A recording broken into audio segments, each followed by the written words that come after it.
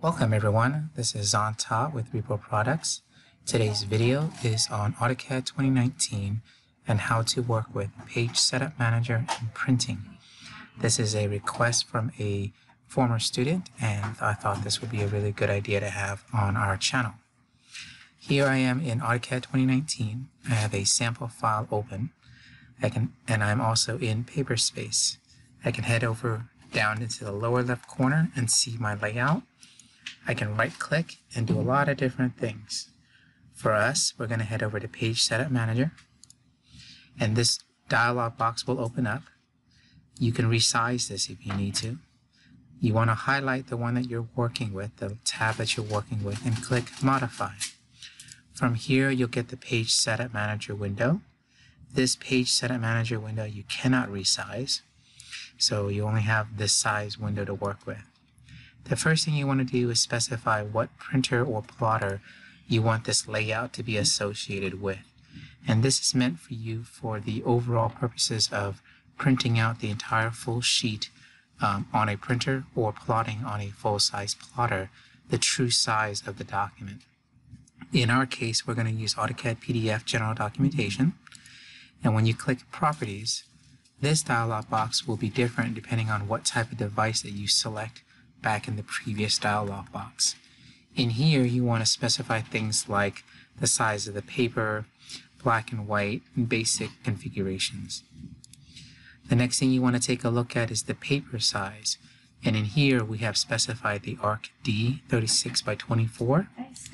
You'll see a preview window here for the image, and since this is a PDF PC3 file, you can click PDF options and specify different things such as your vector quality DPI, your raster image quality, and so on.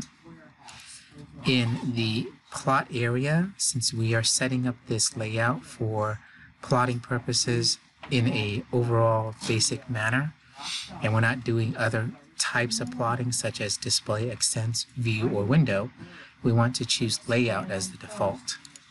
This way, when you go to do the actual print or plot command, this window will be identical to that print plot window and it'll look fine.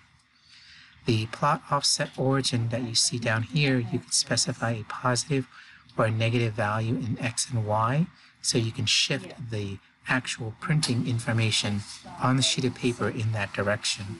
And some people like to do that because they want to see like a half-inch border at the top, a half-inch border on the right, a half-inch border on the bottom, and a 1.5-inch border on the left to account for a 1-inch binding strip. The plot scale for the layout, you want to make sure it's 1:1 so that it's plotting in full true. The plot style table that is being used, this one you can either create your own or use whatever has been given to you as a default. I'm going to pick grayscale, and then if you need to, you can click this little button right here and edit the actual pen settings themselves. When you're finished, other areas that you might want to consider are plotting transparency. So if you have transparency turned on for certain objects or layers, you want to make sure that this is checked so that it actually plots with that capability. Obviously the orientation is important, so set that as well. And when you're finished, click Preview, and it will give you a preview of what the end result is going to look like. You want to ensure that you see the entire page, you see all of your content within that page, and that it comes out in the color that you want, or black and white, or grayscale that you want. I'm going to click this X to get out of that print plot preview mode, and then I'm going to click OK to finish the settings for that Page Setup Manager, and then click Close. If I do Control P to plot, you notice the plot window has the exact same data. And if you click Preview, the information will show up exactly the way you want.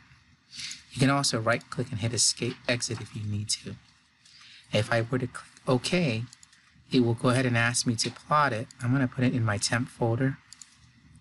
That way when it's finished, and you'll see in the lower right hand corner your progress, and then whatever PDF software you have on your machine, it should automatically open up and show you the documentation like it's showing to me here, and I'm using Bluebeam Review.